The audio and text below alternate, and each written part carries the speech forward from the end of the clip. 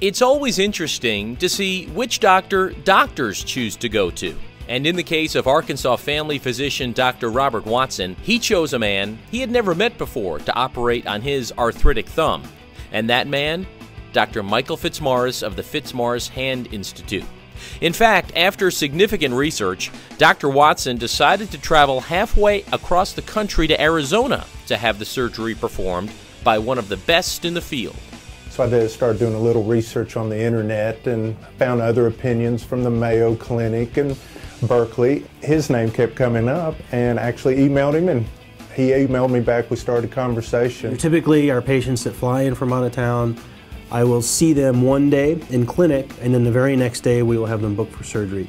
So then they can usually then go home the very next day. They'll stay one night here in a hotel with family and then travel the next day. It's a lot easier on them. So we did some research online and found the procedure I do, which is going in with a camera called arthroscopy. You go into the joint, you can take a look directly into the joint, see if there is arthritis, how bad it is. And if there is a very narrow joint space, you can then take small instrumentation and shave down the bone to then make more room. So then you have a nice wide joint space. You don't actually have to remove the whole bone.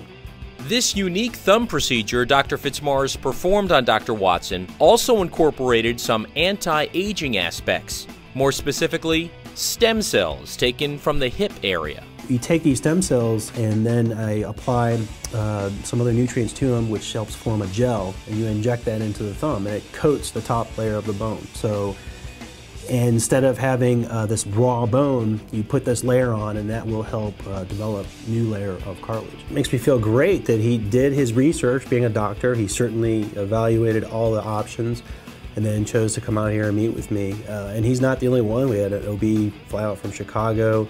We had some other primary care doctors around town. So that does happen, and it always is very rewarding when other physicians come to me for these treatments, because I know that they've done their due diligence and they've done all their research.